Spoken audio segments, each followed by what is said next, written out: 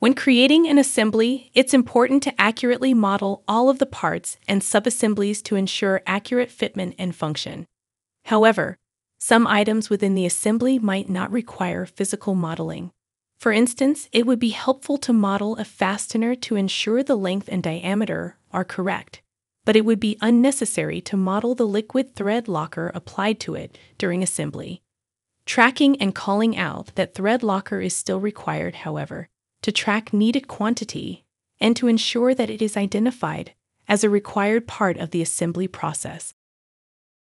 Onshape tracks non-geometric entities through the use of items in the assembly bill of materials.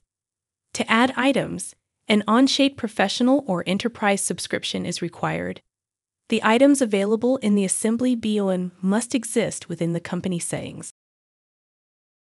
A user with owner or administrator privileges can create items and set up classifications of materials or supplies. Users within an enterprise can also be granted permission to manage non-geometric items through the global permission settings. To manage non-geometric items, navigate to the company settings from the account pull-down menu in the upper right. Classifications serve as groups for non-geometric items, such as adhesives or lubricants. For classifications within the company settings, choose Properties from the menu. Select Classifications from the Properties list.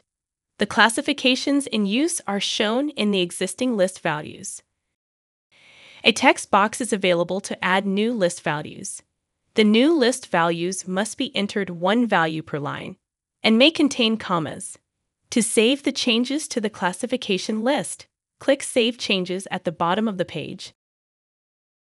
Once the classifications have been set up, individual items can be added within each classification group. Select Items from the menu. Select Create to start a new item. Items can be added individually, or multiple items can be added from an imported CSV file. To add an individual item, select Item. Enter the properties for that item, such as name, description, part number, and revision. Add any other additional information, such as vendor, project, or product line. Finally, add classification to group the item. The item is only visible and available to users once the published state is set to active. Once all the information has been added, select Create to accept. To import a CSV, select Create and Import CSV. The CSV must have column headers corresponding to the individual properties that are entered when manually creating a new item, such as name, description, part number, and unit of measure. A column header of published state should be included in the CSV, with values set to pending. This allows review of the imported items prior to publishing. If this column is not included, the items are set to active by default and are unable to be modified. Once the CSV table is imported, a dialog displays to review the table and the items to be added. The table is color-coded. Green indicates the fields are valid, while red indicates they are invalid.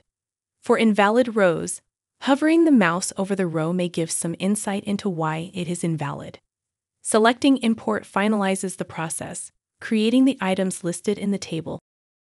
By creating items, administrators can ensure standardization of BOM non-geometric entities available to users.